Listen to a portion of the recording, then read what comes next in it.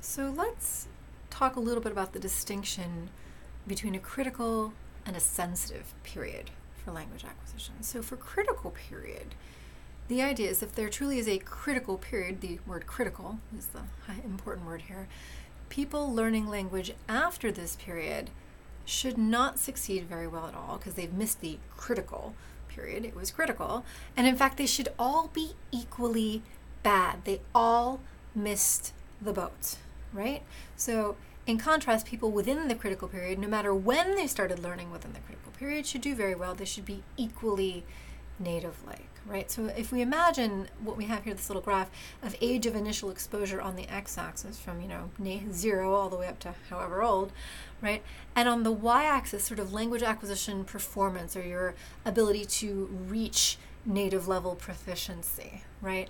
If you start being exposed to that language within the critical period, it doesn't matter if you were started at age 0 or age whenever the critical period ends, right? You're equally as good, right?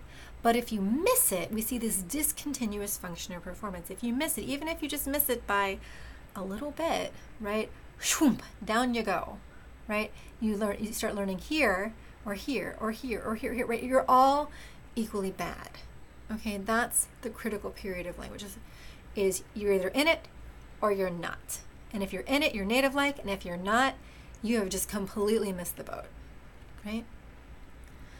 Now, most of the evidence that we've seen so far and that we currently have suggests that there is a smoother drop-off in ability, right? It's not like you suddenly go from all to nothing, right? And these are various excerpts from Hartshorne et al. 2018 who looked at different ages of exposure from 0 to 9, from 10 to 19, from 20 to 30.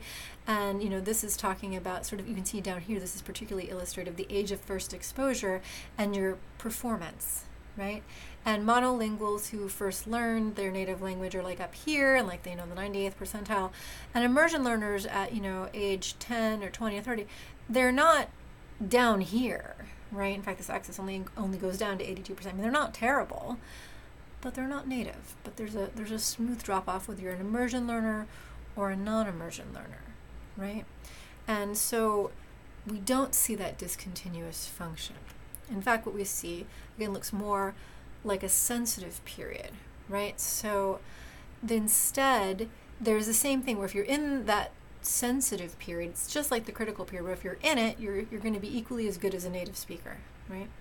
But if you miss it, the difference is that for a sensitive period, there's a gradual drop-off in ability. There's not this sharp, discontinuous, like everyone is equally bad for a critical period. So for a sensitive period, if you start learning here, you're almost native-like. If you start learning here, you're a little less native-like. If you start learning here, you're not really native-like, right? But it's a smooth drop-off. So that's the difference between a sensitive period versus what happens if you miss a critical period.